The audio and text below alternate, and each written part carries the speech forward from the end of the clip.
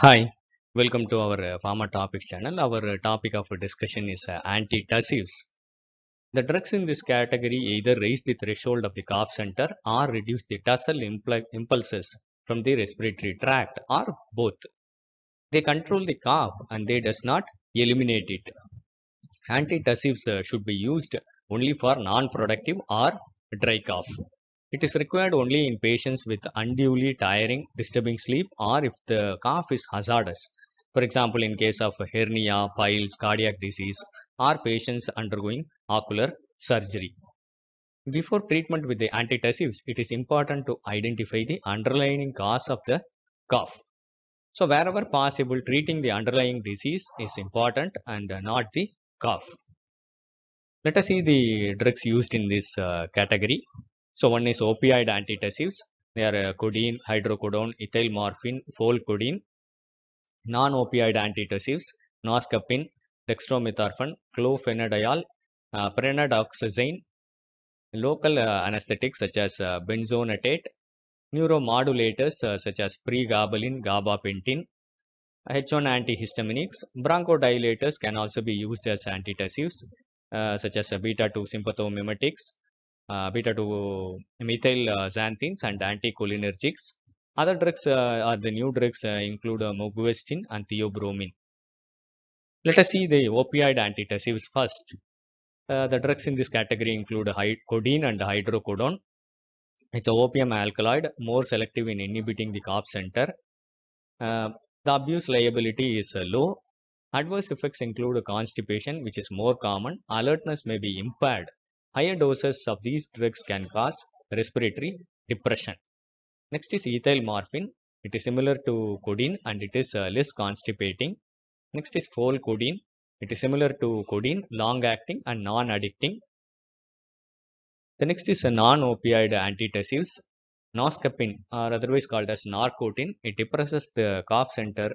Non-narcotic, it has no analgesic activity or dependence liability. It is equipotent as codeine and is useful in spasmodic cough. The adverse effects are headache and nausea, which are more common. It is contraindicated in asthmatics because it can release histamine leading to bronchoconstriction. Next drug is dextromethorphan. It is a synthetic NMDA antagonist. It does not depress the mucociliary function of the airway mucosa.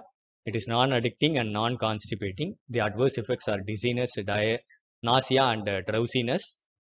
Chlorphenidial is a centrally acting antitussive with weak antihistaminic, anticholinergic and local anesthetic properties. Prenoxdiazine, it is developed in Hungary. It exerts antitussive action by desensitizing the pulmonary stretch receptors. Tussle impulses originating from the lungs are also suppressed.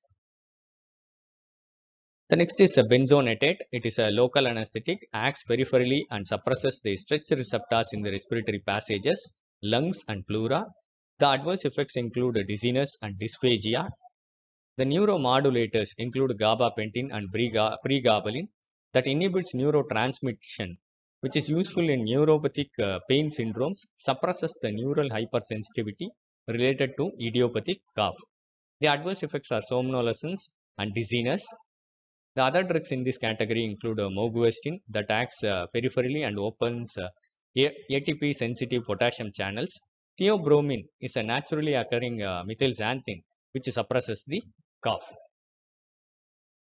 The next is antihistaminics, chlorpheniramine, diphenhydramine, promethazine. They afford relief in cough due to their sedative and anticholinergic properties, but they lack the specificity for the cough center. They are useful in providing relief from cough resulting from the respiratory allergies. The bronchodilators can also be useful occasionally.